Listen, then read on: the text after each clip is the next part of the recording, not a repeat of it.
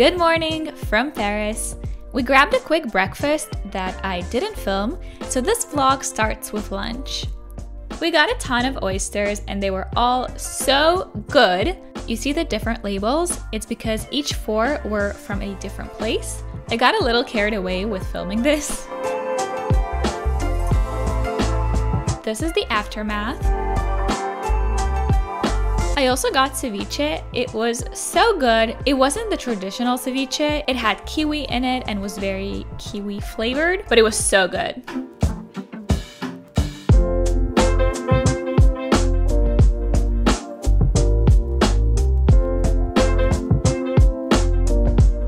How many flags do you want? Yes. Everyone was out. It was such a nice day. So this was filmed at the end of May, which is probably why the weather was so nice.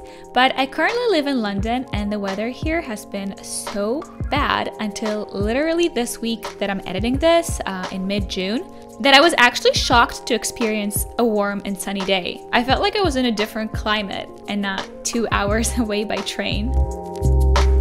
Then we went to the museum.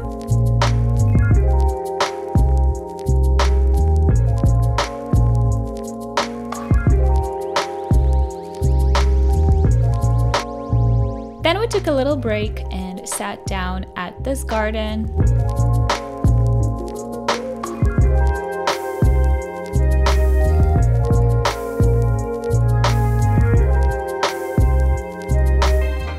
We didn't really do anything special that day, just hung out and had nice food, which brings us to dinner.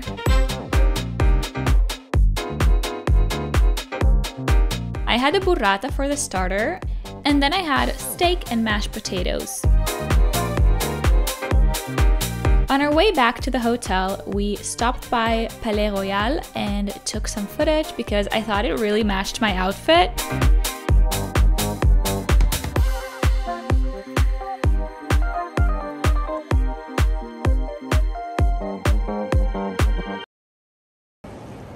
The next day, we got on a train and went to the Champagne region.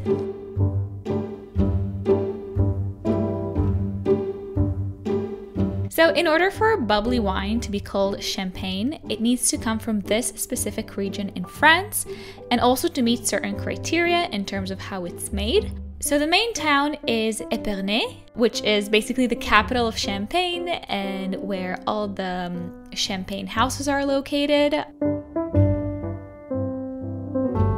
And they even have a main street that is called Avenue de Champagne or Champagne Avenue.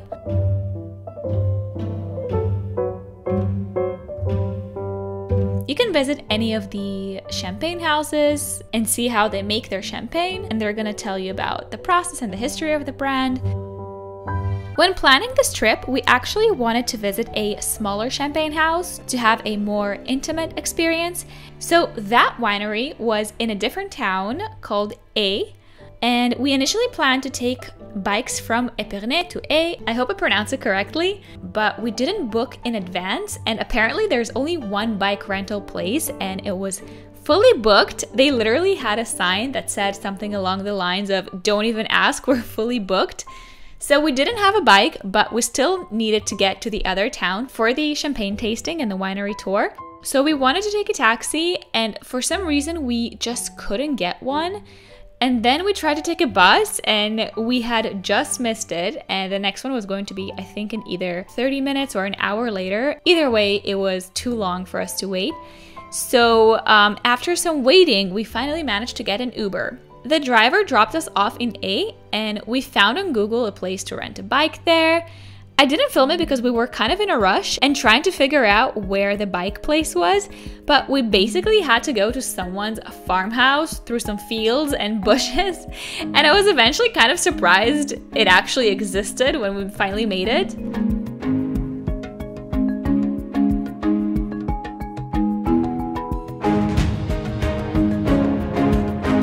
Anyway, we went to the Henri Giraud Champagne winery. they gave us a tour of the winery and explained about the process.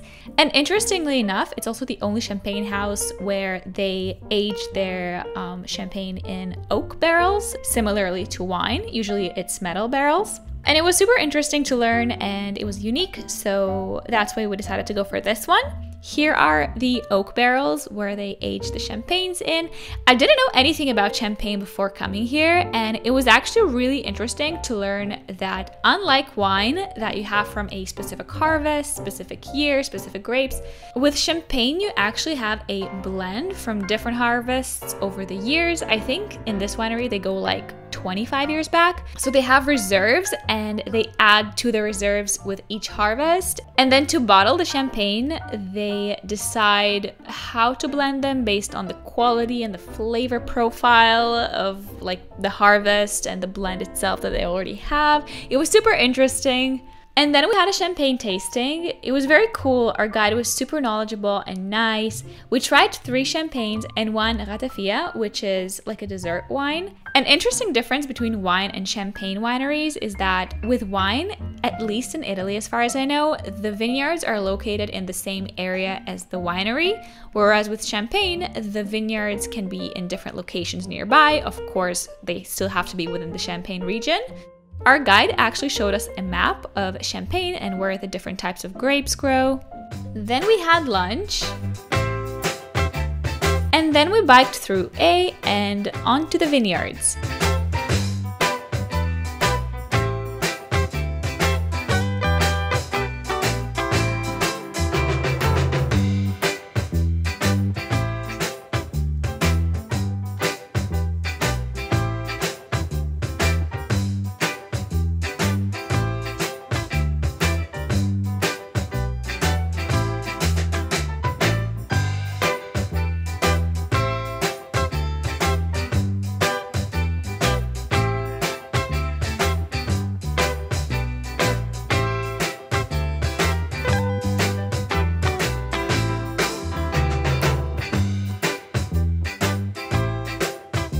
Then we took an Uber back to Épernay, and from there we took a train back to Paris.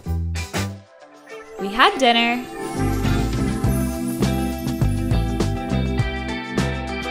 And that was the end of day 2.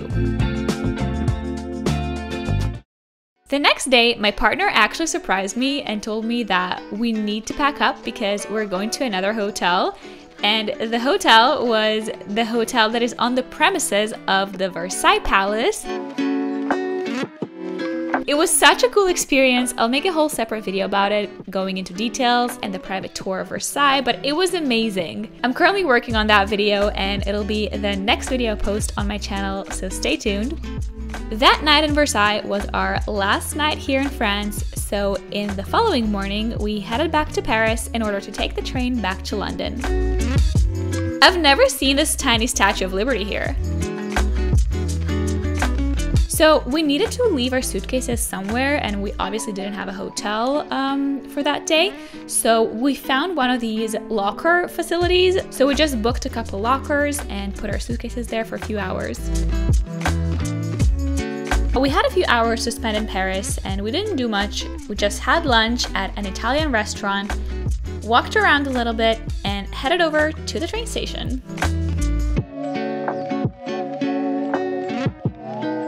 Thanks for watching. See you later.